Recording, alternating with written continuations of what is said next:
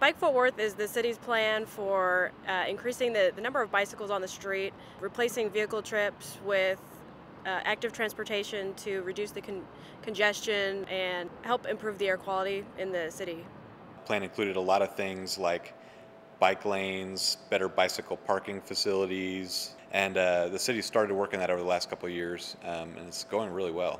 We have passed a bike parking zoning ordinance, which is now requiring new construction, new developments to install bike racks with their development to help accommodate the increasing number of bicycles that they will see. We just want to see more people on bikes, and one of the ways to do that is to make them more comfortable on bikes. And it can be an intimidating thing to do for the very first time you do it, ride your bicycle on the street with cars. We just passed a safe passing ordinance, which requires a 3-foot minimum passing distance for vulnerable road users.